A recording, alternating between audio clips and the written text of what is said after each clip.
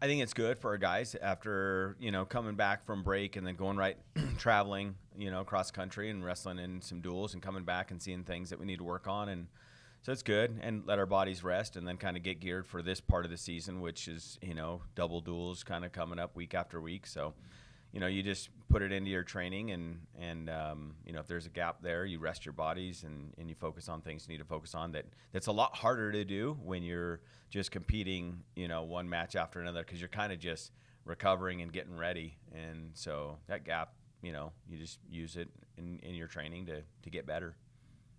Then looking ahead to this week, first home duels of the season, what can you expect out of Adams State and New Mexico Highlands?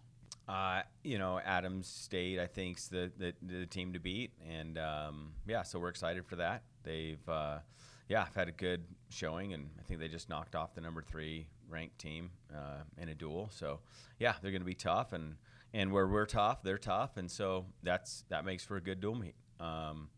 And then Highlands, haven't seen a lot of them. I know we had a team wrestle them out at the Tracy Bora duels, some extra guys that we had there, and so they're nobody to take lightly. So but they'll be the very next day. So we got to kind of get ready, after a tough duel tomorrow to be able to compete the very next day.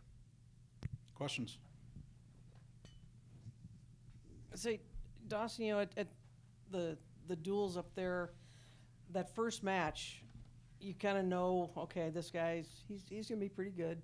And we saw, a couple of video clips of, when you took him down in the overtime and everybody in the corners going crazy. What do you kind of take from that and build for the rest of the season?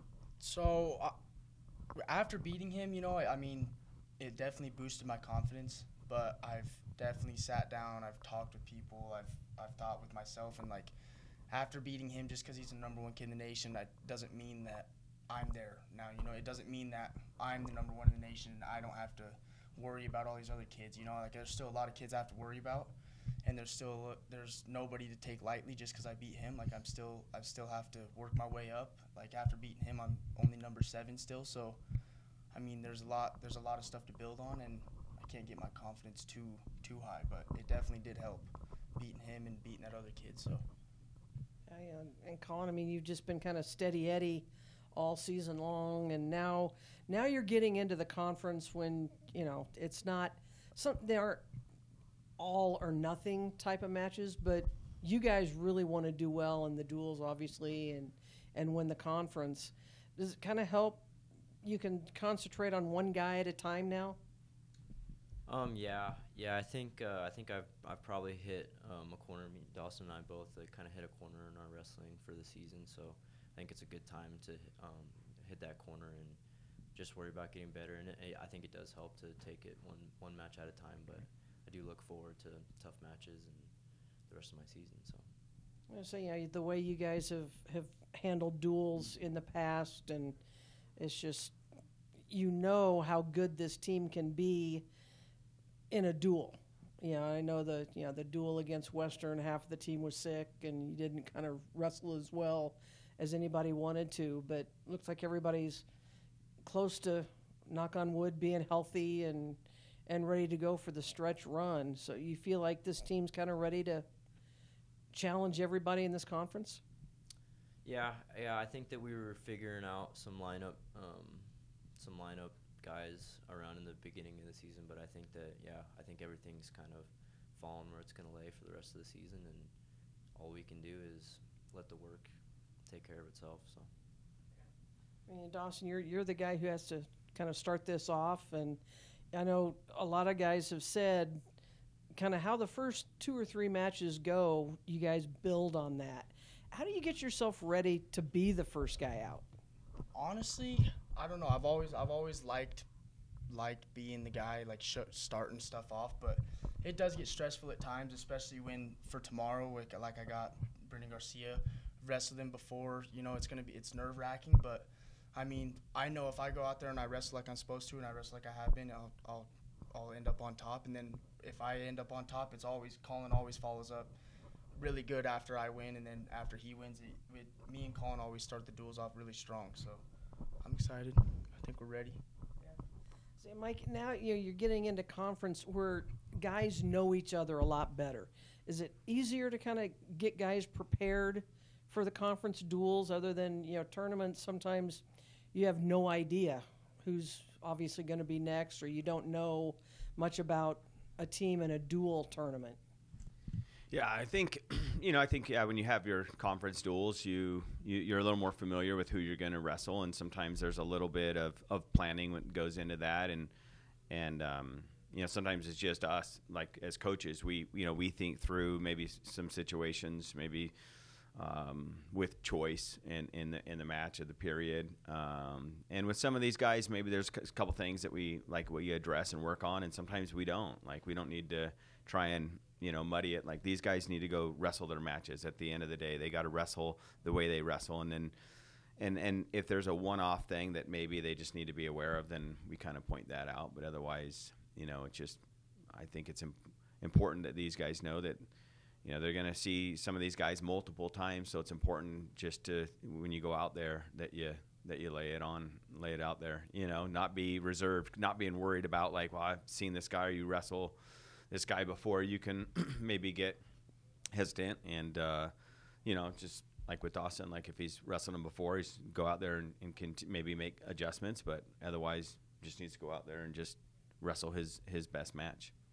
Yeah, it's one of those things where you kind of you're going to see old teammates, and does it kind of even though you won't face guys, just guys that you grew up with and wrestled with, so just a little bit more juice in a duel. Yeah, I love those guys with all my heart, but obviously I'm not going to be clapping for them like I was a few years ago in high school or cheering them on like I was in high school, but we'll still be friends afterwards and say hi, but during the duel, I'm with my team and they're with their team, so. Yeah, it'd be a little bit awkward if you're clapping. Yeah, that would not go over well at all. It'd be a little weird, so. Yeah, I think you'd be asked to not do that anymore. Right.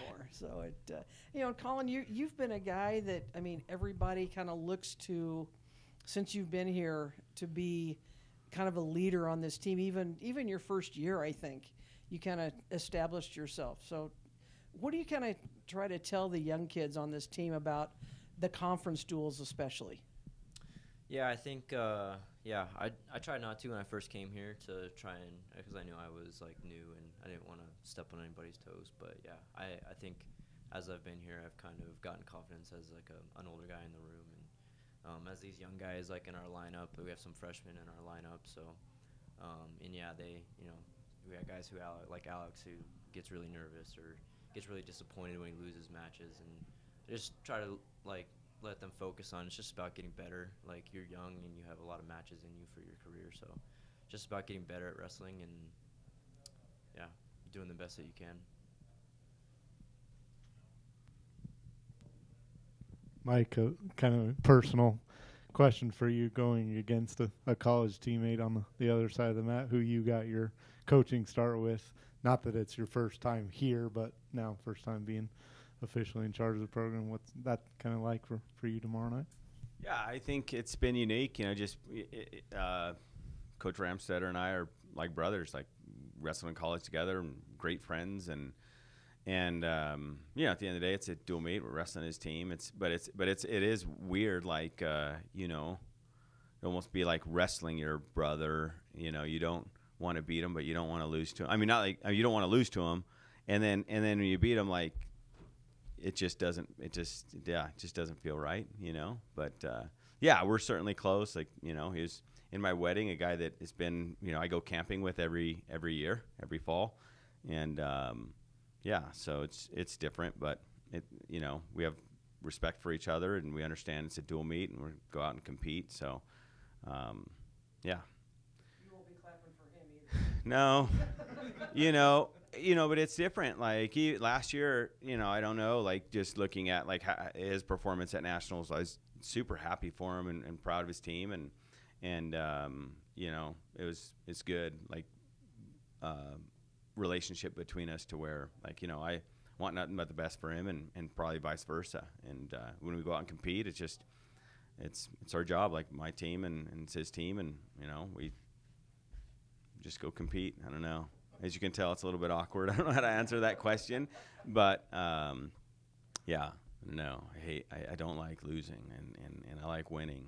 But yeah, I guess if you lose to somebody, if it's your brother, it's a little bit easier to swallow than somebody else. All right, you guys, question of the week. If you could time travel, when and where would you go? Not me first. I've always wanted to meet Teddy Roosevelt, so I'd probably go back and meet him. I think he's a pretty cool dude to meet.